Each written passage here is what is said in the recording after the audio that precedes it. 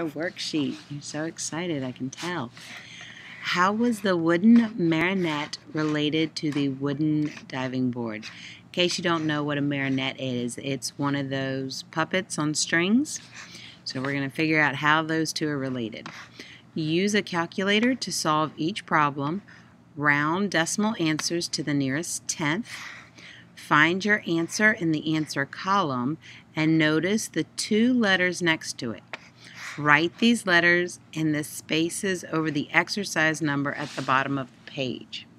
So what we're going to do is we're going to answer either area questions, or if we look down here we have some perimeter questions.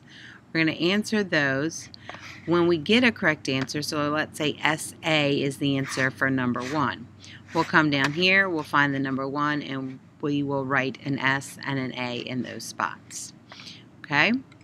Alright, let's look at what we have here. The first set of 3 questions deals with this word problem. World record. The largest jigsaw puzzle ever made was 85 by 55 feet and had 15,520 pieces. It was constructed by the United Way in Keene, New Hampshire. So we're looking at a rectangle. And first we need to find the area of the puzzle in feet squared. Then we need to find the area of the puzzle in inches squared. And we need to find the average size of each piece. And that shows us inches squared. So the first thing we need to do is on a separate sheet of paper, that would probably be easiest, we are going to draw a rectangle. And I'm going to draw it over here just to make life easier. Let's make it a different color so you guys can see it. Make it yellow-green. Let's see how that shows up. Oh, that's good. Okay, so here's our rectangle. And we know that it is 85 by 55. So here's some important information you want to underline or highlight. So we're going to write that by our rectangle. We're just labeling the sides right now. So we have 85 by 55. Now how do you find area of a rectangle? You need to look on your formula sheet and you will notice that the area formula for a rectangle is area equals, and don't get confused, that L that kind of looks like a 1 is really length times width. And you can write capital letters so you don't get confused and put a 1 right there. So first we're going to multiply length times width. That's pretty simple to find the area in feet because they gave us the information in feet. So our handy dandy little calculator, we'll pull that up, clear it out, and we are going to multiply 85 by 55, our length and our width. 85 times 55, we get 4,675.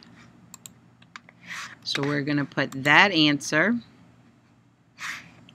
right here, 4,675. Okay? And as you can see, that's DT at the bottom. So for number 1, and I'm going to scroll, for number 1 down here, I'm going to put this DT that has the same answer as our number 1. So you can write down here number 1, DT, and then you can cross it out because we're only going to use it once. And you see there's a lot more options than there are questions. So we're not going to be able to use process of elimination with this. We're really going to have to find the answers for all of them. But that's how you do the puzzle if you want the extra credit at the end. Again, if you get some gibberish down here, right, words that don't make sense, that means you must have done some math wrong, so you need to go back. Okay, so let's go back to the top so we can look. And what do we do when we're given feet but we need inches? Well, guys, you got to know this. How many inches are in a foot? So think about a ruler. How many inches are in a foot? Because your rulers are normally 1 foot long. If you don't know, I'm going to go ahead and tell you that 1 foot equals 12 inches. That's an important thing. You should really have that memorized, because they're not going to tell you that on a test. If they ask you to go from feet to inches, they're not going to tell you that you have 12 inches in 1 foot, so you need to know that. So what we're going to do, the easiest way to do this is to go ahead and multiply our length and width, our 55 and 85, by the 12 inches. So if we multiply by 12, now all of a sudden we're turning our feet into inches, and we can answer number 2, because that asks for the area, but it asks for it in inches squared. So what I want to do is take my 55 times my 12 and my 85 times 12. And remember, the 12 comes from the fact that there's 1 foot in 12 inches in 1 foot. So let's grab the calculator real quick. 12 times 55, 660. I'll come over here, and just right above it, I'm just going to write 660, and I'm going to put inches so I understand what this stands for. And then I'm going to go back to my calculator, and I'm going to do 12 times 85. 1,020. So I'm going to come over here, grab my pencil again, and right down here I'm going to write 1,020, and again we're talking inches, so I'm going to write inches right here. Now remember, area is the same thing. The area formula doesn't change. Our numbers have changed because we went from feet to inches, but we still multiply length times width to find the area of this puzzle. So I'm going to take my new length and my new width, which is 660 times 1,020. Ooh, big number. And for this one, move this guy down here. For this one, I get a big number, 673,200. Okay? So again, you would come over here, you find your answer, in this case it's LY, go down to number 2 and write those 2 letters in that spot. Finally, the average. I don't know if you guys remember from last year working with this or in 6th grade, but the other word for average is mean. It's when you add up all the pieces, or all the data points, and divide by how many you have. Well, we know that we have 673,200 inches squared worth of puzzle pieces, right? That's the area. If we take this and divide by the 15,520, we'll find the average size of each piece for inches squared. So I'm going to do this work, if you can follow me. I'm going to do it over here. This is why it's really helpful to do this on a separate sheet of paper and just staple it. So what I'm going to do is I'm going to take my total area, 673. Let's try that one again. All right, there we go. 6,700. 600,073 with a little 200 back here, and I'm going to divide that by how many pieces I have, which they tell us right here, 15,520. All right, so I'm going to divide those two. All right, I already had my 673,200 on there, so I'm going to just hit divide by 15,520, and I get a big long decimal. Now remember, if we go back up here, if we take our highlighter and go up here, it told us to round to the nearest tenth. So I'm going to come down here. Now remember, 10 spot is your dime, so that's your 3. You look right behind it. What is that 7 going to do to the 3? 5 and above, give it a shove. Very good. So that 7 is going to make the 3 into a 4. So our answer is really, let me grab my pencil here, my answer is really going to be the average size of each piece is 43.4 inches squared. So let's see if we find that. And again, if you come over here, do I see it? Oh, there it is. It's at the bottom, TH. So for number 3, I would write a TH. If you come over here and you do not find your answer, go back and check your math before you ask a teacher, because it could be maybe you just hit a button wrong or something like that on the calculator. So go back and check your math, plug it in the calculator again, make sure you get the right answer. All right, let's look at the second set of questions, 4, 5, and 6. And it's talking about the world record for the largest quilt, designed by A. Plateau, measures 69.6 by 99.5 feet. And it was made from 16,140 equal-sized squares sewn together. So the area of the quilt, you would again take your same rectangle, right? You would draw another rectangle. Did I get my rectangle? Let's try again. There we go. You would take your rectangle and you would label it with the 2 numbers that are given. So here we are given the 69.6, which I'll put over here, and the 99.5, which I'll put at the bottom. To be honest, since you're just multiplying these 2 numbers, our commutative property, which says it doesn't matter the order you multiply them, you could put the 99 over here and the 69 down here. It's not going to make a big difference. So once you multiply them, you should have the answer for number 4. Not going to do that for you because it's the same thing up here, just with different numbers. And again, for inches, right, you're going to have to multiply them by 12.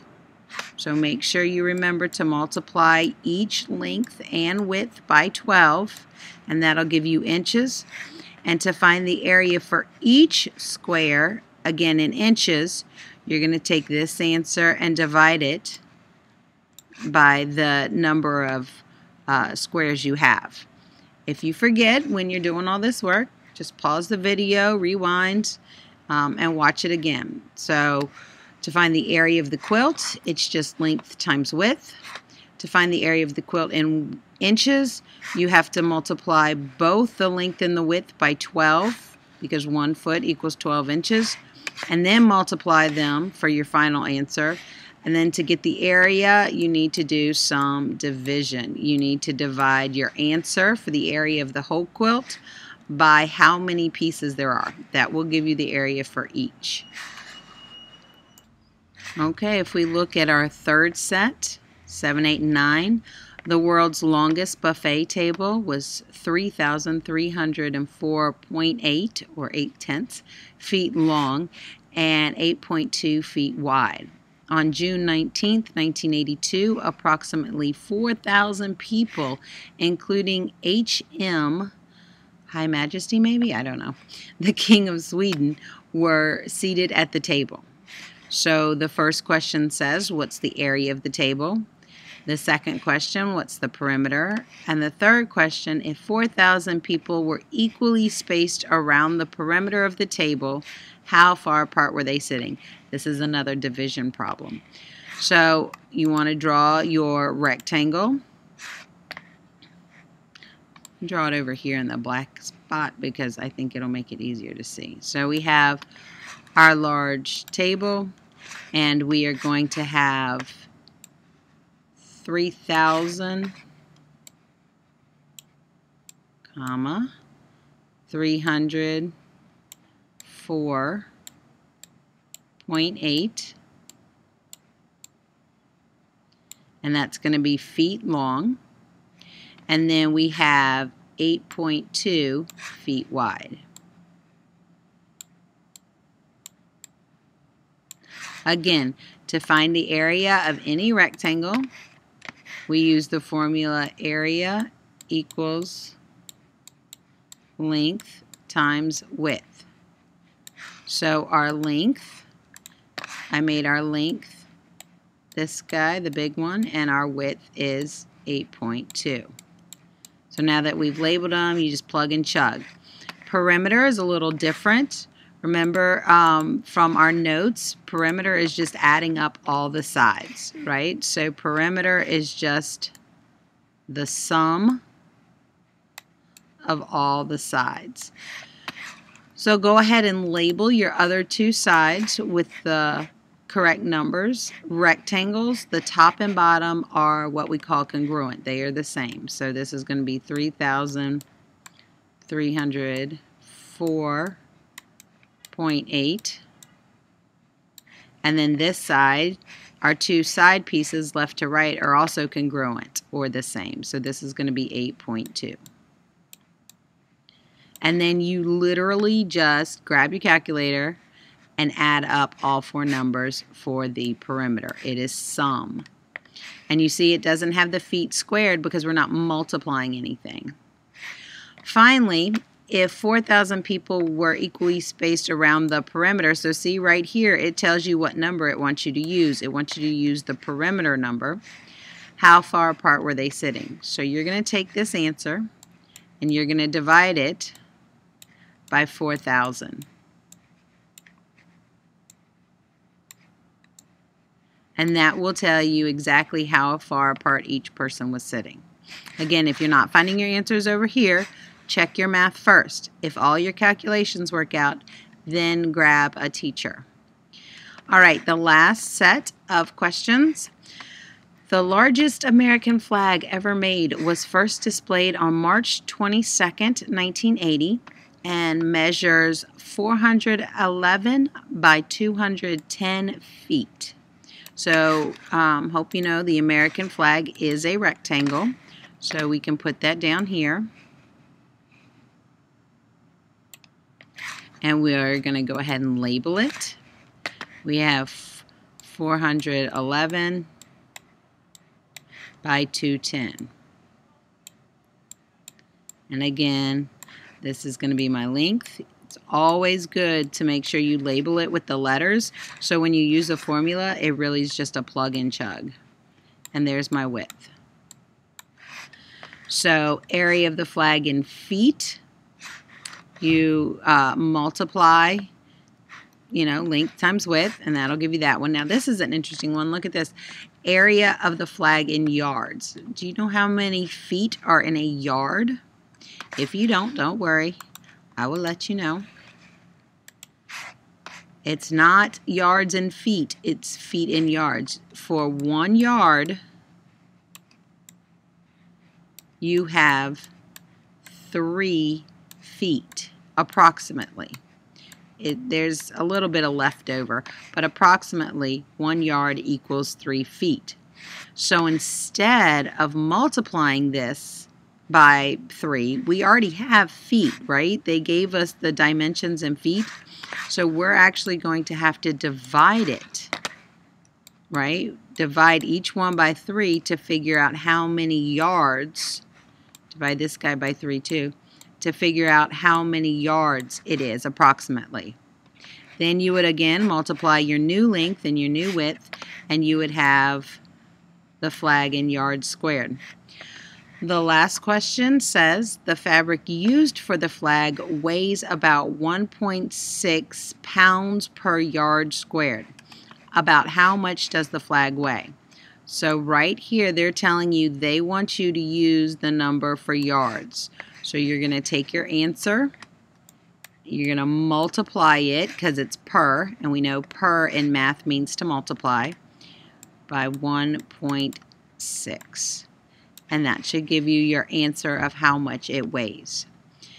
Make sure you show me your math for every problem. You can do it on the back of the sheet. You can do it on a separate sheet and staple it, whatever is easiest for you.